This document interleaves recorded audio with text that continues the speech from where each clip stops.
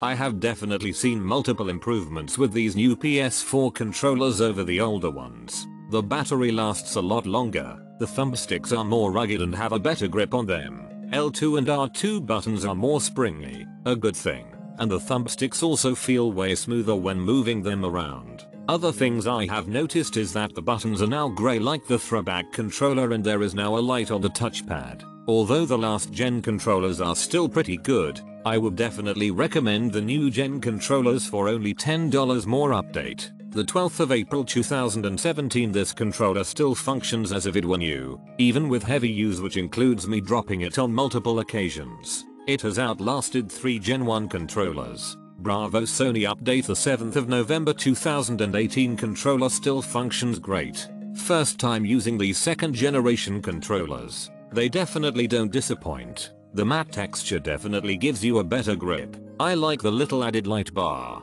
Gives it a nice little touch without bothering you during games. I recently purchased Red Dead Redemption 2. There's a gameplay action during some cinematic sequences where you must draw your weapon before your enemy does. The action calls for you to lightly press the R2 trigger until a meter gets full, and then complete the pull to draw your weapon. I tried this with my original PS4 2013 controller and it wouldn't do it even though I tried multiple times. The R2 trigger was worn out, so that meant I needed another controller, and so I could advance my playthrough of RDR2. LOL. The new controller works like a dream. The overall buttons and triggers feel a lot more responsive. I highly recommend this PS4 controller. Works as described. Vibrant red color. A tip: if you have a charging station dock for your PS4, you are going to need the original type of charging cord to pair the controller with the system.